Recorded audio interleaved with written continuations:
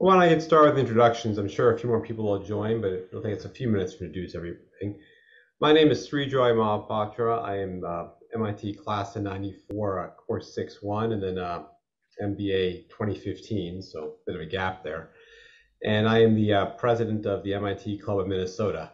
We're a relatively small club, but we try to do some online events. We really appreciate it, especially when we get one of our own, Tim Conners, to speak, as well as someone from outside of our club. Both Tamara Ledley and Sarah Simon have agreed to join us, and they're going to be both very helpful to us. So today's topic is primarily about, I'll say the word climate change, although we're using Bill Gates's latest book to help us sort of frame the conversation. So first I want to turn it over to Sarah to briefly introduce her organization and tell us a little about it, and then we'll move on to our main speakers. So go ahead, Sarah. Thank you, Srijoy. My name's Sarah Simon. I'm class of 72. Back then it was just civil engineering, not civil and environmental, but I did spend my career in environmental compliance. I am coordinator for the network of alumni that is the Energy, Environment, and Sustainability Network.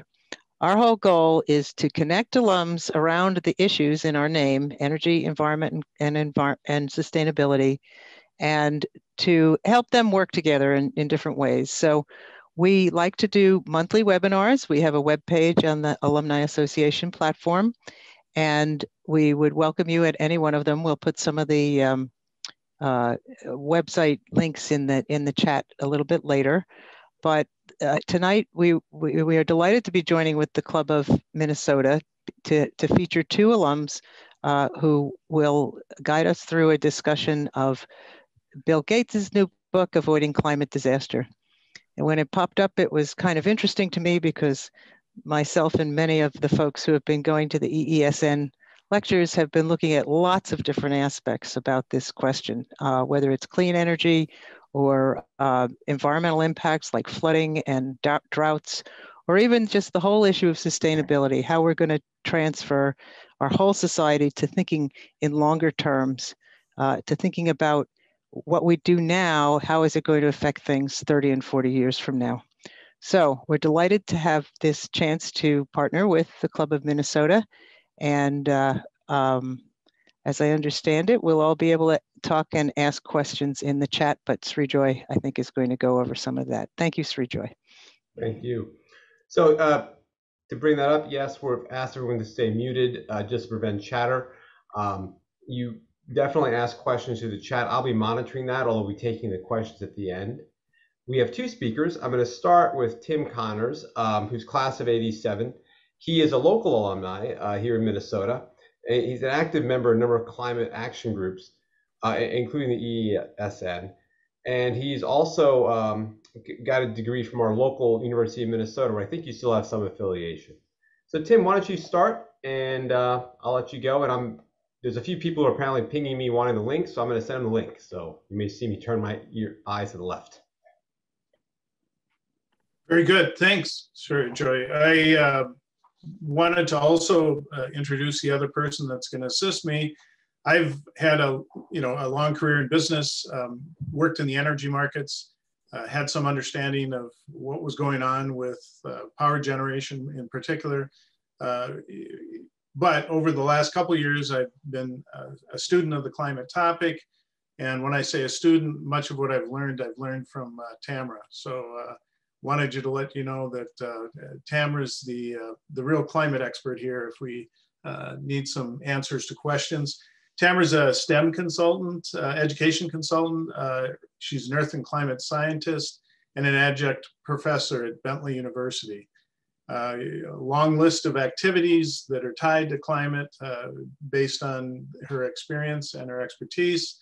And she is also president and chairman of the board of directors of the Earth Science Information Partners, a group inspired by NASA that brought a bunch of people together.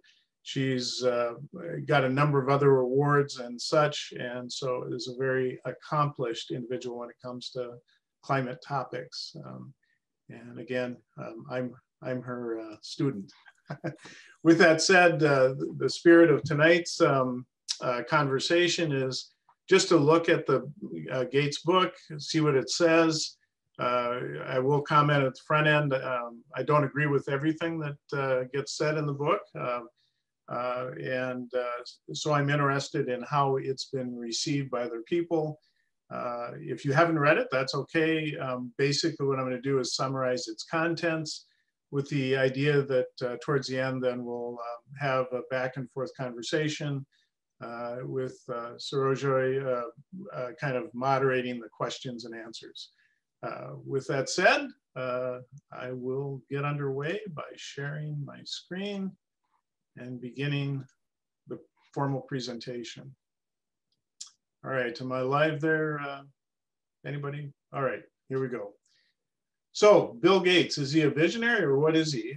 His book is entitled How to Avoid a Climate Disaster, 51 billion to zero. As just context, I'm going to go through two slides here. This slide helps us think about the 51 billion. And what it's saying is we are at a point now where we're emitting 51 billion. The emissions are at a level of 51 billion tons beyond what they have historically been. And so as a consequence, you see a spike in the atmosphere from where it used to be under 300 parts per million to over 400 parts per million.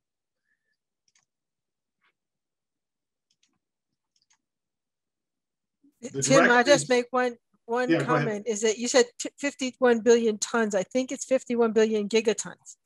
Gigatons, That's right. Order of magnitudes more. Yeah. Okay, thanks, Tamara. And now you know why Tamara's on.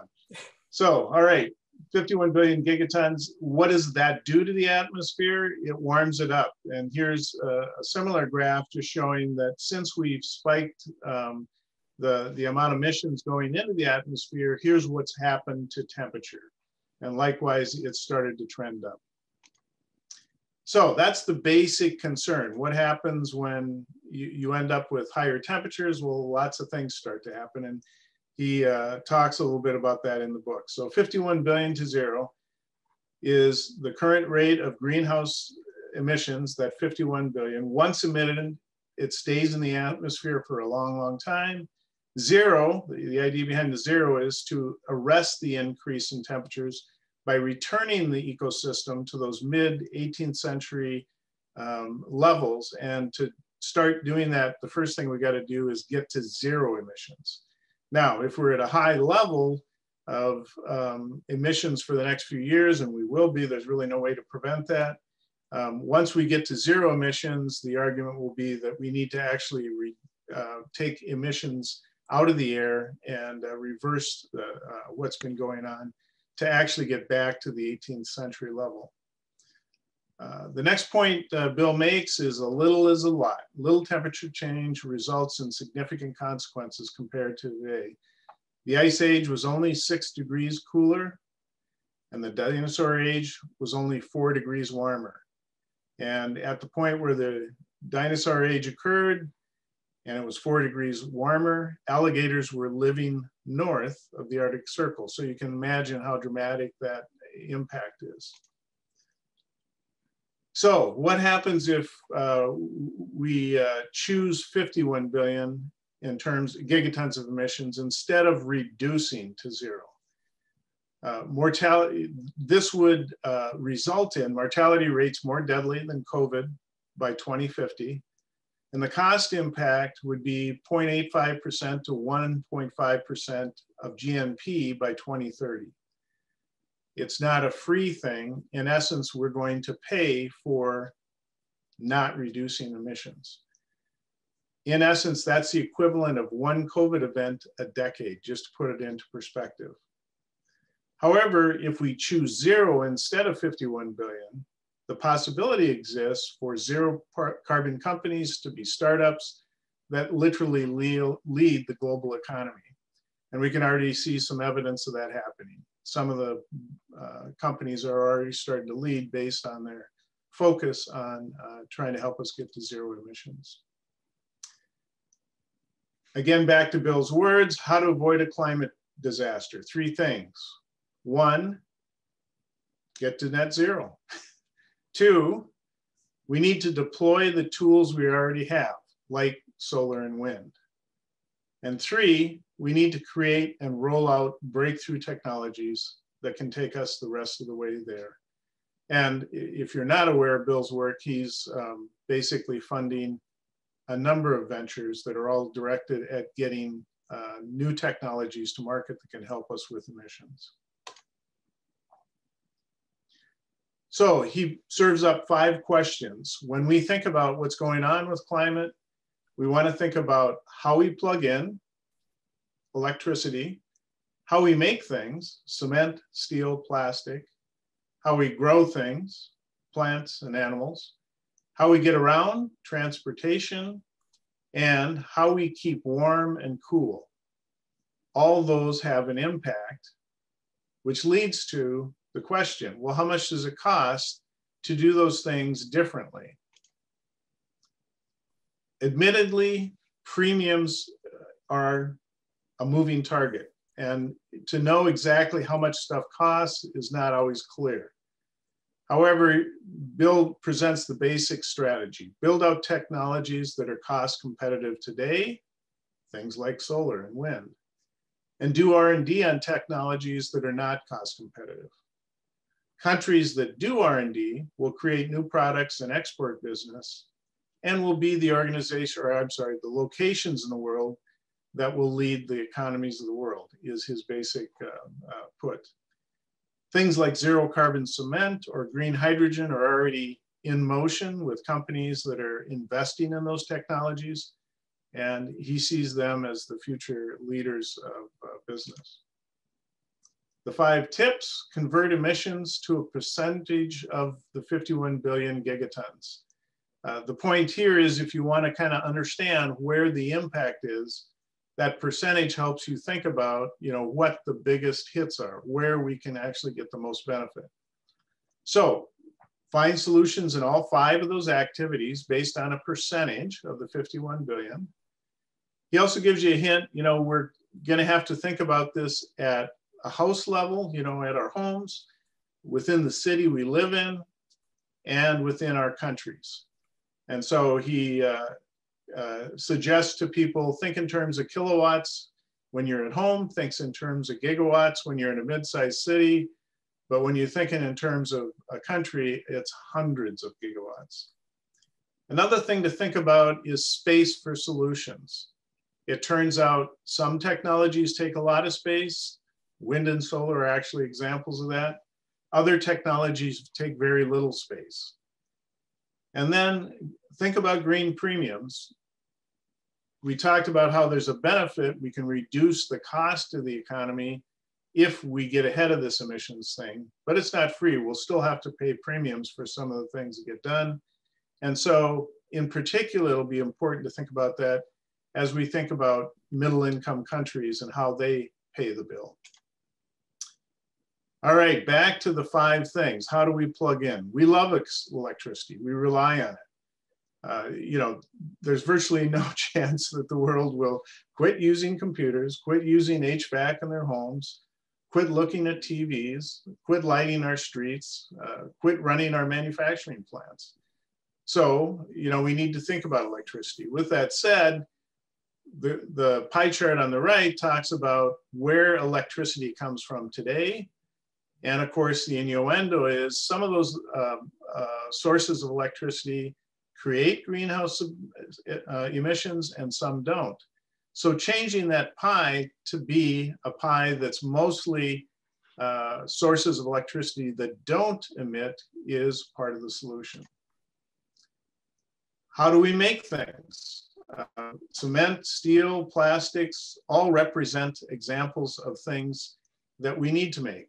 Obviously, Shanghai's probably built as much as it, well, I don't know if it's built as much as it can be, but you can see the dramatic difference in just a short period of time. Shanghai built up dramatically and used a lot of cement and steel. That phenomenon will continue to repeat as other locations in the world become part of the success of our world economy. With that said, thinking about emissions of those items, steel puts out an equivalent amount of emissions as about 1.3 tons of plastic or 1.8 tons of cement.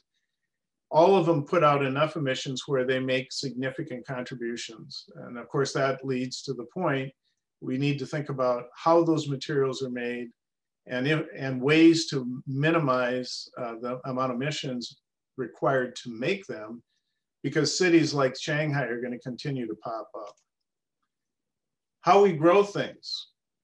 Well, a lot of times you hear people talk about trees, and trees are something that can contribute to emission reductions, but trees have to be the right trees. They have to be in the right place so they have minimal impact. Fertilizer, another thing that has a big impact on emissions. Hard to displace. I doubt that we'll make a rule that nobody can use fertilizer, but we can use things like precision ag to make sure that the fertilizer ends up in the right place. And then meat is a big contributor, and you're already seeing some entrepreneurs bring out alternatives to meat that taste like meat. Why? Well, they represent a big contributor to emissions, and so people are trying to find ways to move people towards healthier diets. That's a co-benefit, healthier diet, but it also reduces emissions. How we get around is another way to think about what we need to do. With that said, here, a couple quick questions just to stimulate your minds as I'm starting to drone on. Which contains the most energy? A gallon of gas, a stick of dynamite, a hand grenade? And which is the cheapest? A gallon of milk, a gallon of orange juice, or a gallon of gas? Well, it turns out a gallon of gas contains more energy than a stick of dynamite or a grenade. And it's cheaper than a gallon of milk or orange juice. So that's something to think about, because we know that a gallon of gas does emit greenhouse gases, and think of the implications of not using gasoline. And so what we need to think about is what we do to keep the economy moving ahead, but also understand how big an impact gasoline had on our economy. How we get around,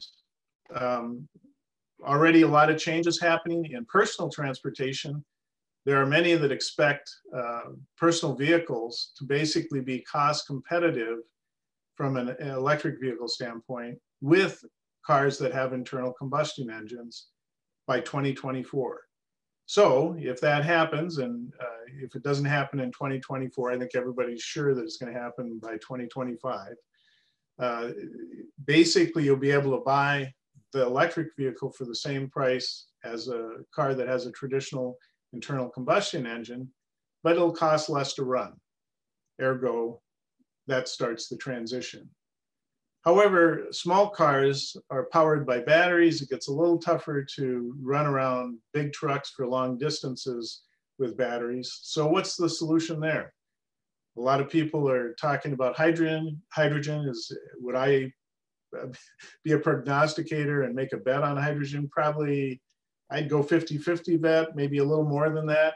I think hydrogen has potential, but you know, that's one of the uncertainties. With that said, there are a number of trucks over the road running on hydrogen today. And in Germany, you can actually get on a commuter train that's run by hydrogen. How do we keep warm and cool?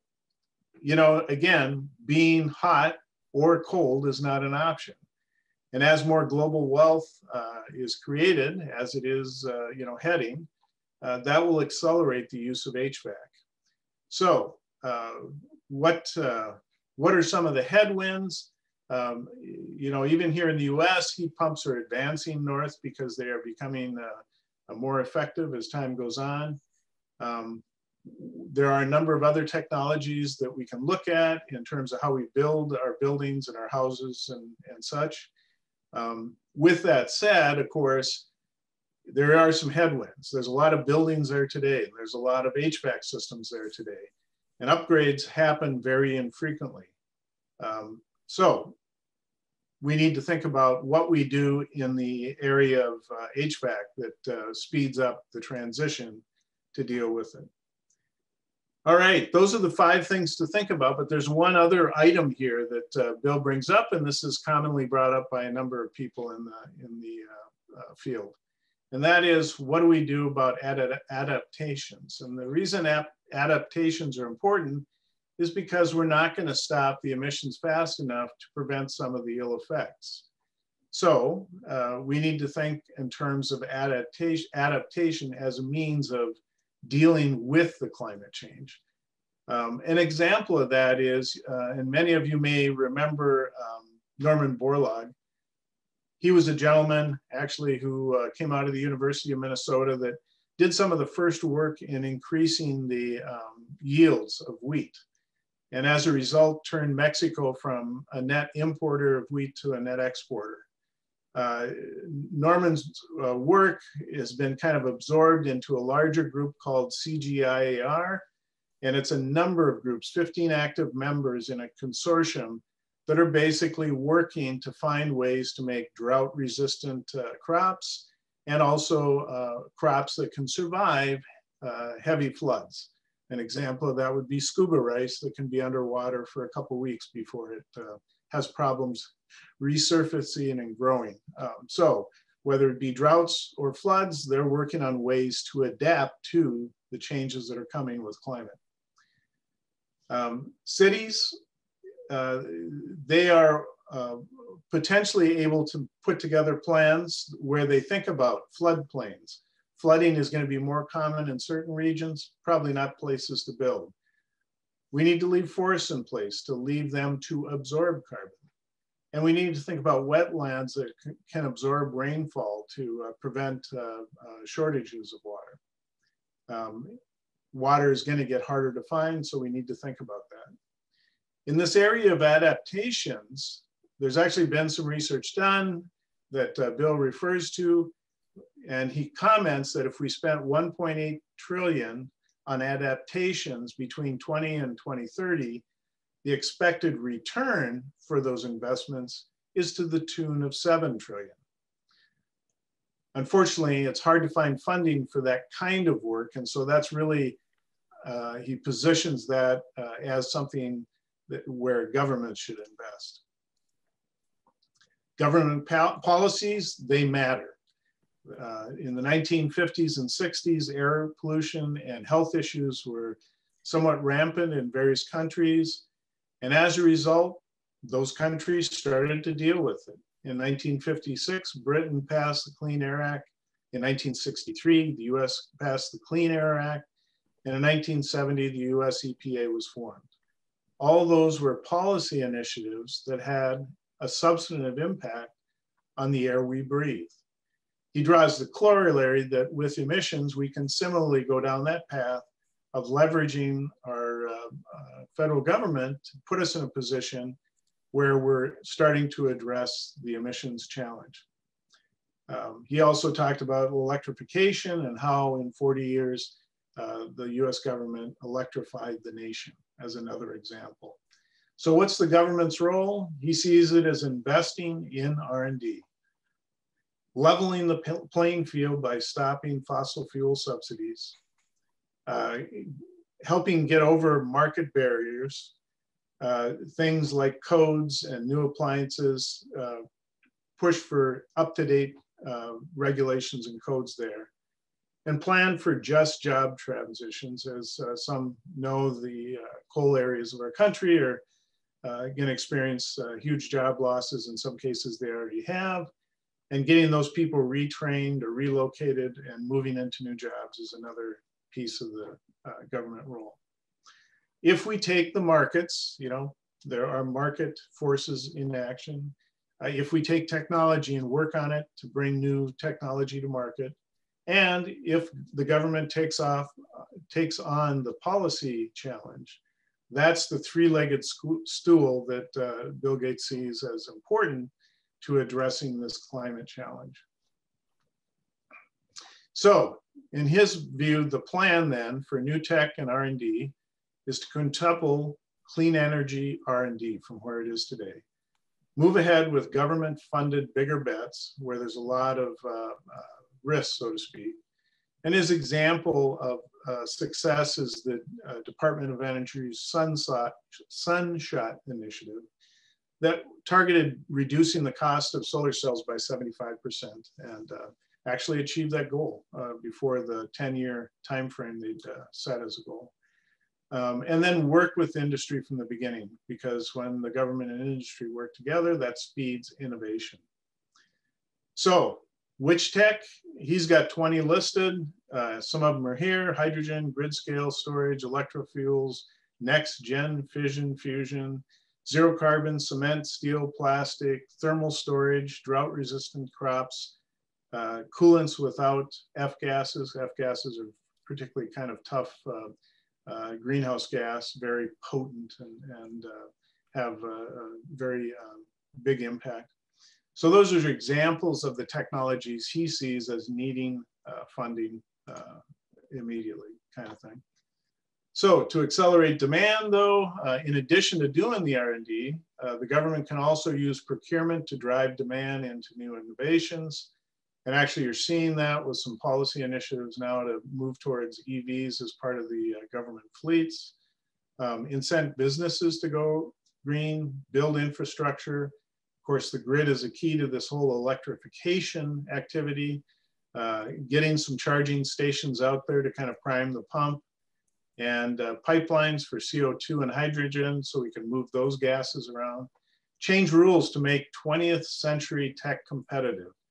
The public utility commissions need rule changes to really look at the grid and transmission and distribution of power and bring it into the 20th century. A price on carbon, expand the clean electricity standards. They already exist in 29 states and in Europe, but expanding them further. Clean fuel standards, accelerate electrification. Clean product standards, so that we move towards less impactful versions of cement, steel, and plastic, and get out of the old, retire the fossil fuel plants as ahead of schedule as fast as we can. So, Bill encourages us all: call, write your federal, state, and local policymakers. Run for office. Exercise your consumer power. Buy green electricity, reduce home emissions, buy an electric car, try a plant-based burger. Businesses, set up internal carbon taxes within your business, prioritize low carbon innovation, be an early adopter, engage in policymaking with government to get basic R&D done, and support early stage innovators. Help them with facilities and insights. Most importantly, he talks about depolarization of the conversation. The US has been historically quite polarized on the topic, but part of the path to moving to a new place is basically depolarizing that conversation. So Tim, as all right, wrapping up, I want to encourage people to put questions in the chat if they have any, but I want you to continue there. Yeah, well, and we're pretty much there. So a lot of information here, and I wanted to go through it with about half the time I think I scored, so that we'd have plenty of time for conversation and chatting.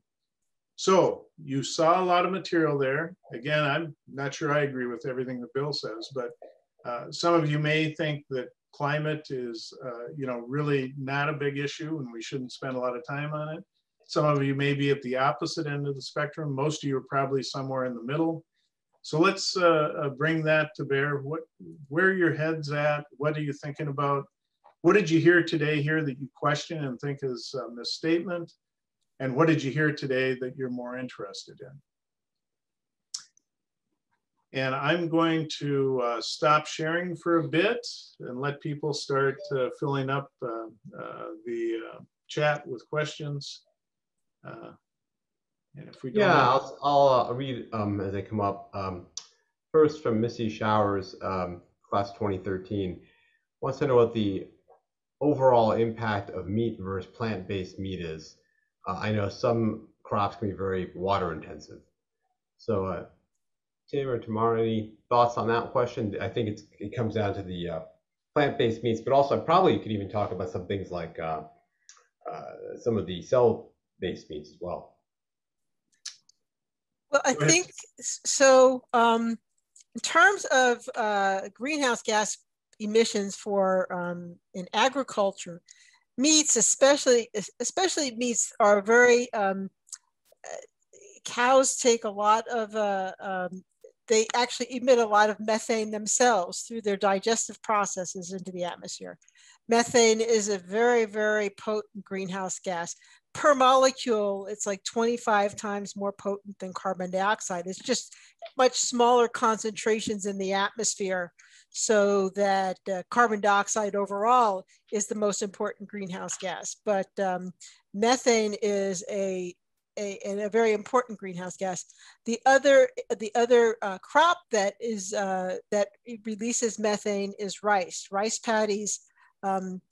The process of their growing, they're usually flooded, and in the process of growing, they create methane that is released to the atmosphere.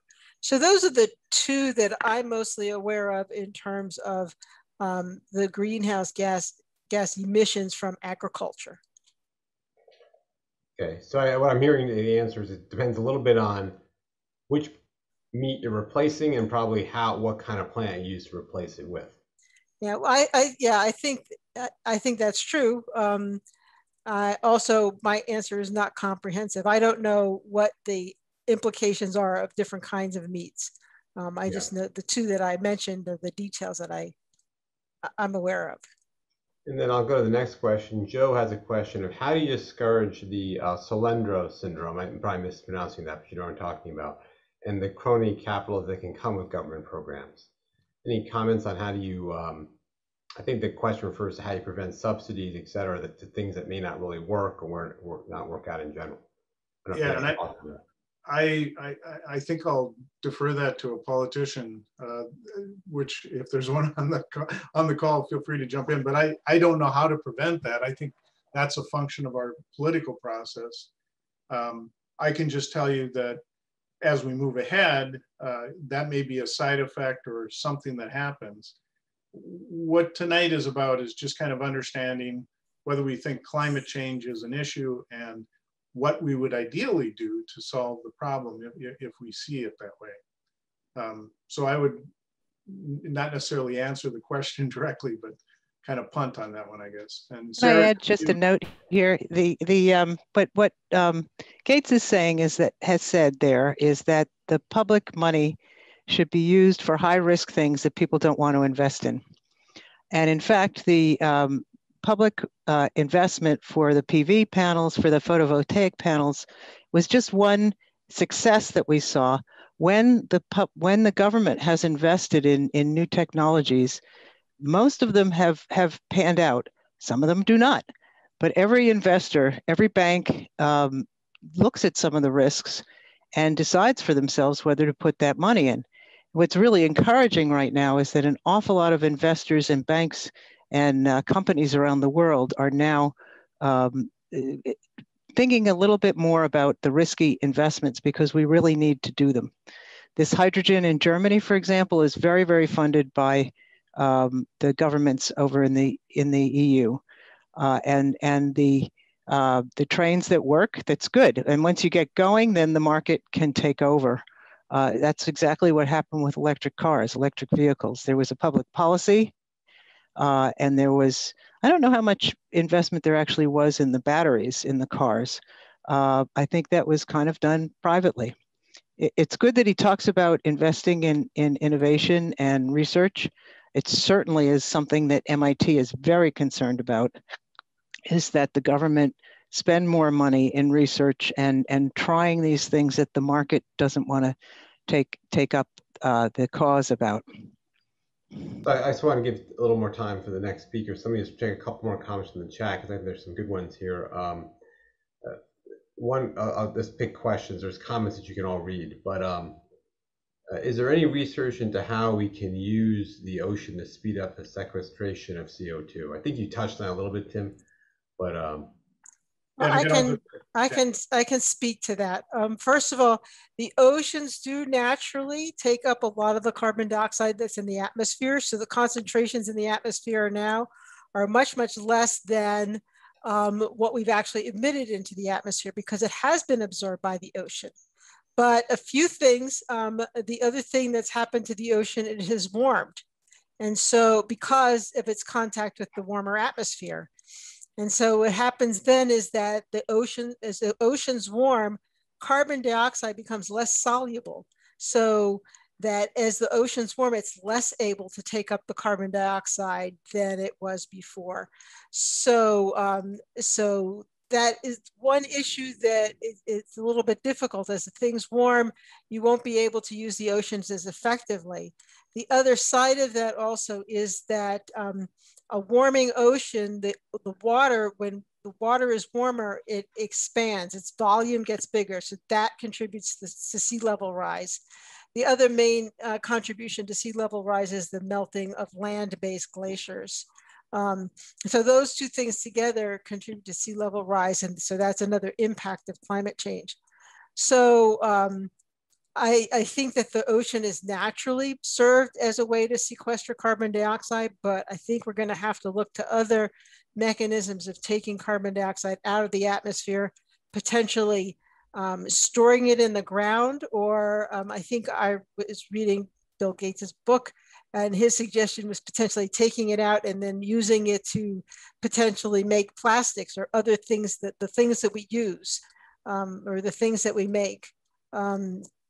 But using the oceans, it probably is not a viable option.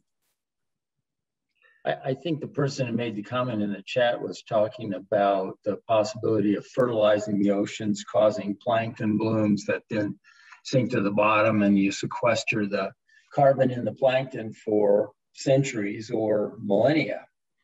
But unfortunately, there's been some research into that that's discovered that if you fertilize with a rare nutrient, like let's say iron in the ocean, and cause these blooms, you rapidly deplete other resources in the ocean to the point where they become the limiting factor on the plankton blooms, and you have a pretty adverse impact on the overall ocean ecosystem in the process of encouraging that much plankton to bloom and die. So I don't think there's much opportunity there. It sounded good at first, but it doesn't seem to have panned out. Well, there's some really good comments on this, and you can read them in the chat, but I think now's a good time to transition to Tamara. Tamara Ledley has a PhD, class of '83, continues, I think, to live in the Boston area and works both at Bentley and Harvard. She's a very long bio, but I'll just say that she's currently serves on the CLEAN network on the board of advisors of the Museum of Science, which I always enjoy visiting. And I think you can start here. I'm going to go on mute as well. So I give you this is a little bit different than we had planned, but let me go ahead, Tamara. I'll share the slide that I had. Okay, go ahead. Okay.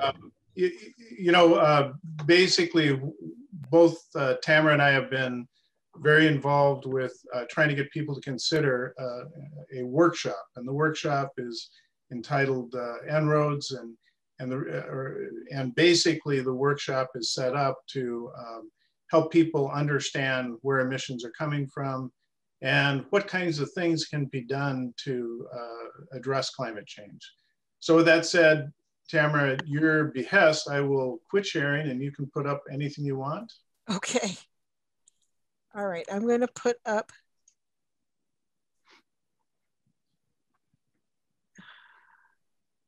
Let's see, there we go. All right, so as Tim mentioned, he and I have been involved in this MIT for Climate Solutions group. And part of that effort is an educational effort so that we reach out to all kinds of groups, educators, teachers, communities, MIT clubs, even businesses and organizations to help people explore what the most effective solutions might be. And so I run these workshops, and just to give you a little bit more background of how I came to this, I did get my PhD in climate and atmospheric science I did climate science research for about 15 years and then transitioned into science education. So I've been involved for many years now in teacher professional development to help teachers develop their ability to teach more effectively about earth science and climate change. And so at Bentley University, I do teach global climate change. And this model we use, En-ROADS, stands for Energy, Rapid Overview, and Decision Support Model. It is actually the second of two models that the organization that developed it, Climate Interactive, so that's the nonprofit, and it's in collaboration with MIT's sustainability initiative that developed this model. It's a systems dynamics model. And what that means is that as you implement a solution, it has multiple impacts. As you add solutions, some of the solutions don't linearly add to get to each other, because some of them kind of compensate for others. And so it's really useful to explore this. This is the second of two models. The first model they developed was called C-ROADS, the Climate Rapid Overview and Decision Support Model. This is used in what's called a world climate negotiation simulation. And basically, it's set up as a role-playing game in which you divide the different participants into nations or nation blocks, and they negotiate the equivalent of the Paris Agreement. And each nation or nation block has to make a decision about when they're going to stop emitting greenhouse gases to the atmosphere, when they're going to start reducing their emissions, and when they are going to stop increasing their emissions, when they're going to start reducing their emissions, and at what rate they're going to reduce the emissions. And then there's a few other decisions to make in terms of contributing to or needing funds from a green climate fund and their efforts in deforestation and afforestation. But that only gets you so far. And the idea is now, all right, so you've got these countries committing to making these changes, but what is it that they're going to do to implement those changes? So we have this model here, and I'm just going to make a couple of changes because I think it's a little bit easier to see the impacts. We're going to change this here. And so this graph here, oops, I didn't intend to do that. This graph over here says the global sources of primary energy. And this vertical axis is in exajoules per year, a unit of energy per year. And each of these lines represents a different source. So coal is this brown line here. And in the live model, you can roll over this and see what the expectation is in the baseline case, which is the world is going to do what it is going to continue to do what it's doing now with the slow progress we're making towards greener industries and society. And the idea is that if you continue on this, then the increase in temperature by the year 2100 will be 3.6 degrees Celsius or 6.5 degrees Fahrenheit. And so the Climate Solutions Workshop, we go through a process of negotiations in which people suggest solutions to bring this down. And actually there's one other graph I'm going to change. The impacts to temperature change. And so here we have this temperature change. We have the baseline case that I talked about already.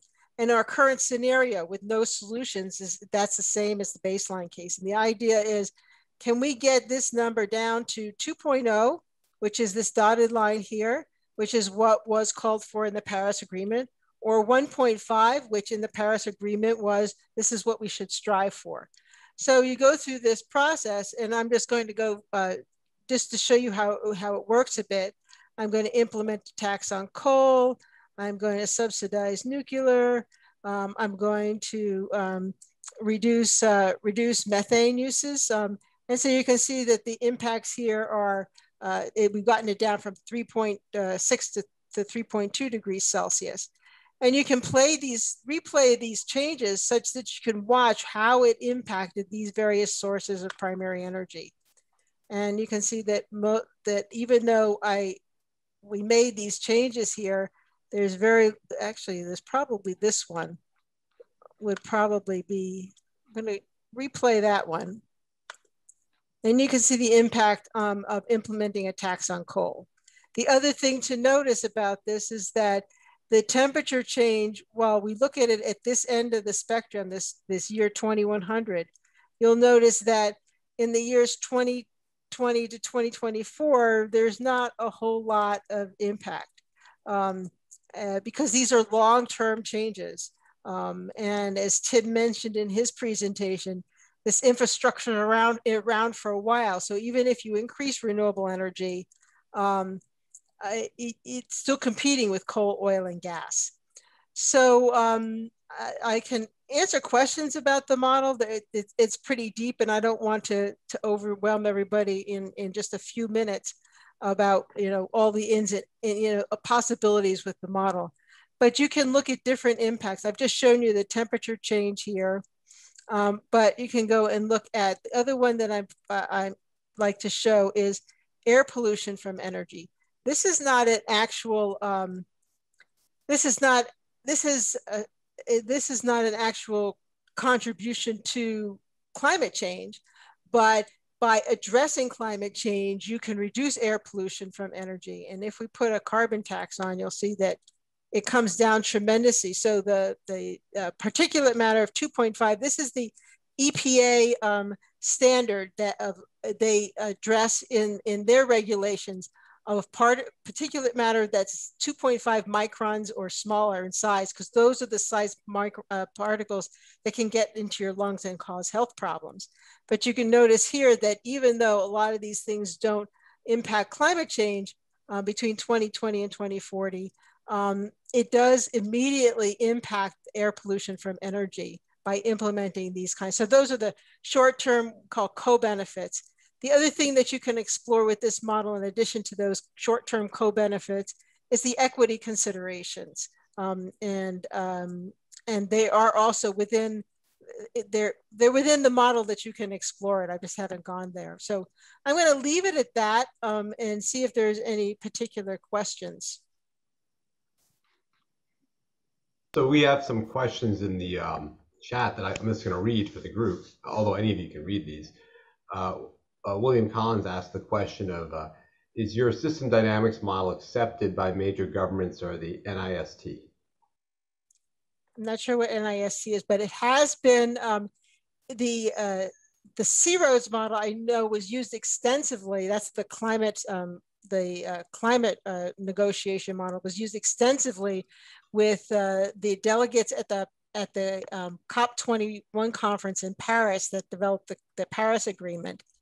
The En-ROADS model has been used quite extensively around the world. And actually that I can show you easily. And includes a number of members of Congress. Absolutely, members of Congress, so that people can actually see where the high stakes solutions. So this is the model, En-ROADS model was released to the public in December of 2019. And since then, there's been almost 2,400 events addressing 60,000 participants in 73 countries. And so this has been used extensively by governments.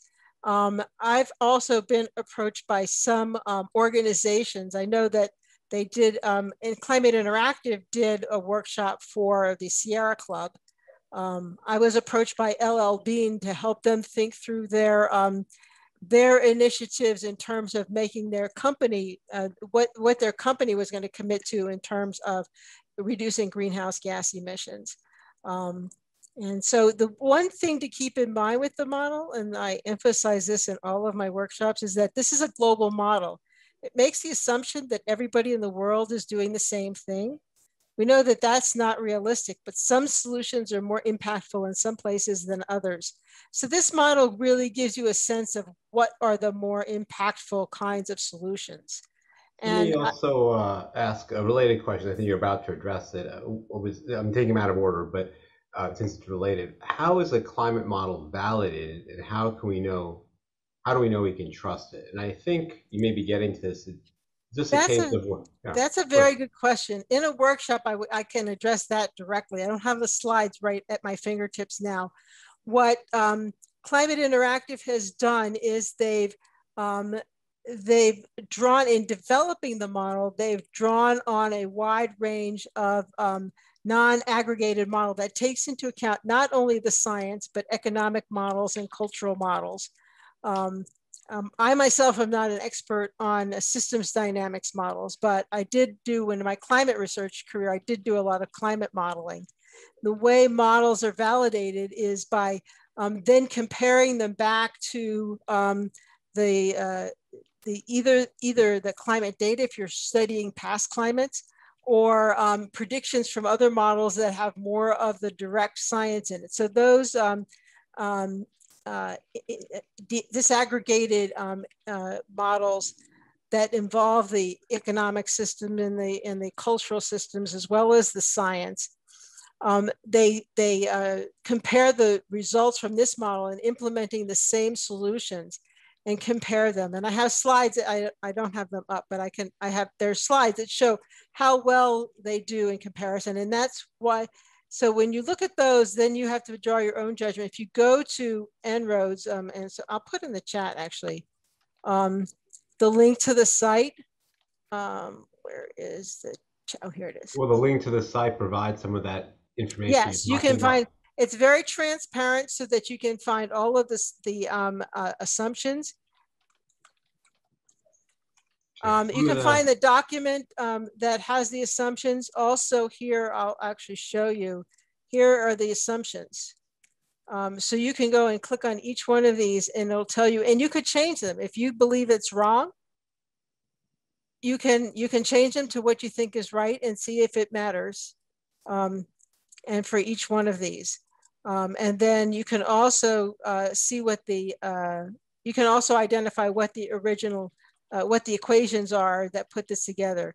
And again, and then the slides are available to show you how it compared to these much more complex and models that have much more of the actual science and economics built into them.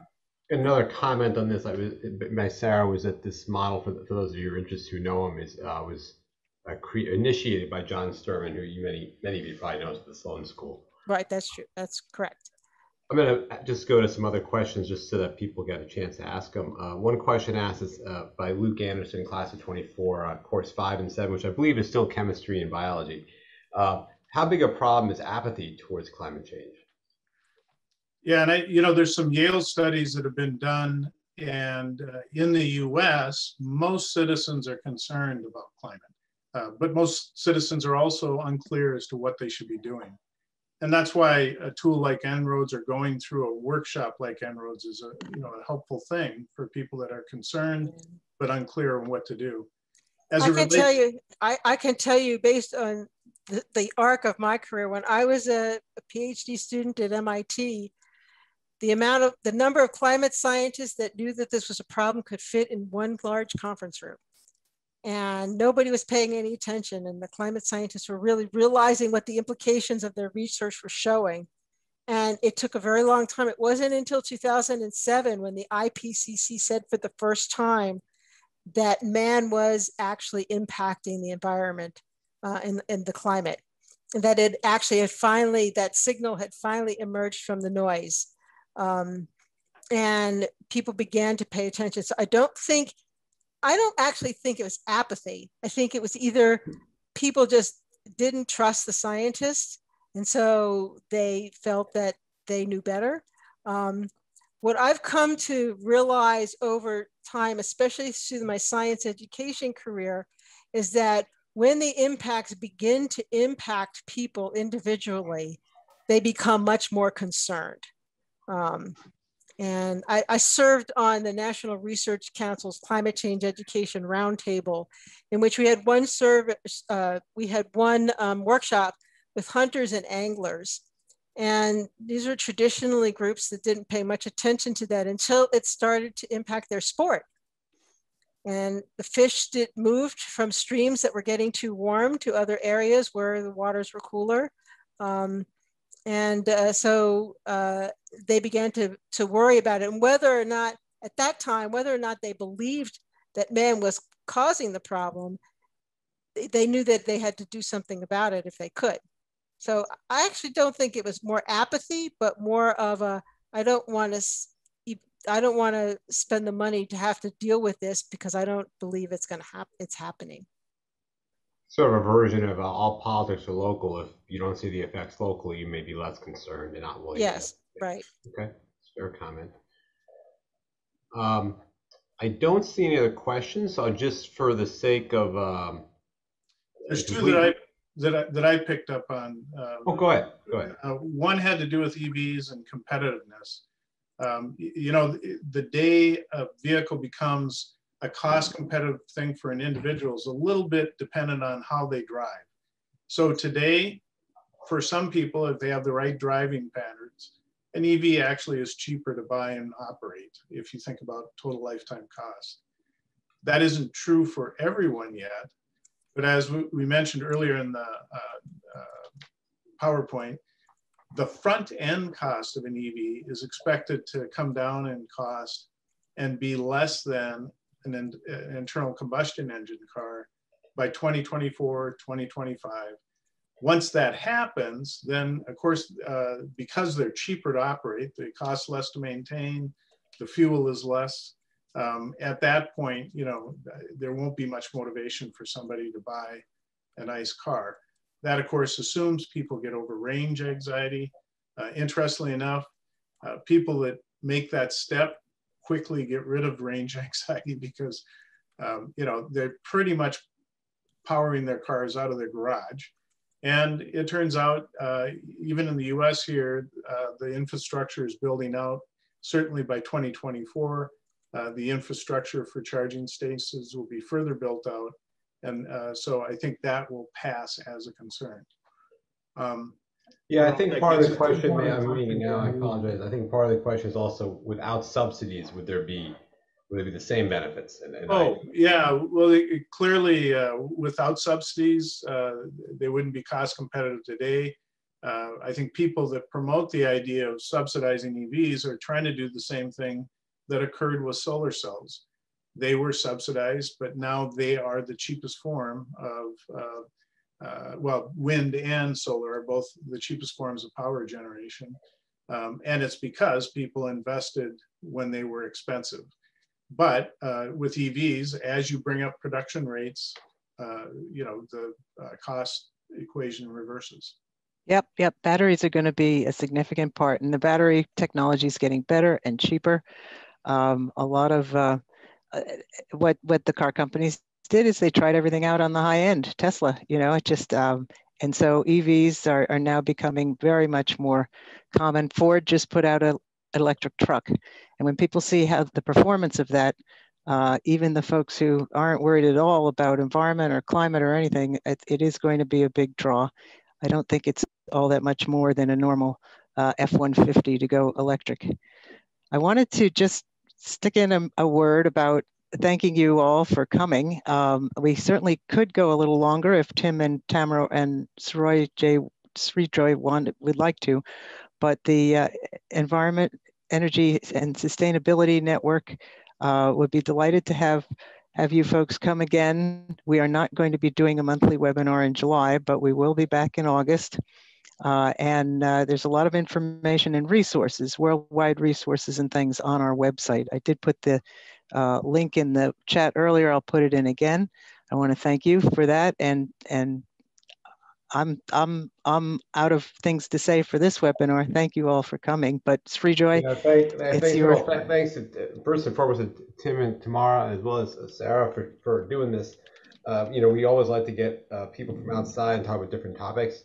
Be on the lookout for another email for our late July one. We're going to have Peter Noseworthy, who is he's a Mayo Clinic cardiologist who's about to start at MIT to get his MBA, and I thought it'd be nice to invite him in. He's going to be talking about artificial intelligence and cardiology. And the following month, we're going to have a contrary view of someone at the University of Minnesota, Constantine, who believes that AI can be dangerous in healthcare, or can be. So be a little series of stuff. So again, thank you all for being here. Any other last words, Tim? Yeah, the only thing I'd say, you know, Tamara did a nice job of kind of serving up En-ROADS. You know, if people want to follow up with that, you know, we could do it as the MIT of Minnesota Club, or alternatively, if you want to get a jump on it, you go out to the website. There's actually some seminars being offered here near term, right from Climate Interactive.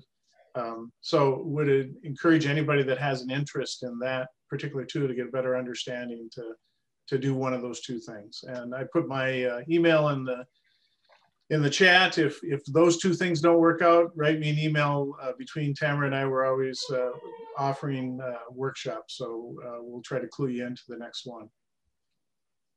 Well, thank you all for doing this. Yeah. Yeah, I was going to say, and with that said, back to you, sir. Well, thank you all. I'm going to let you all go, and thanks again for this.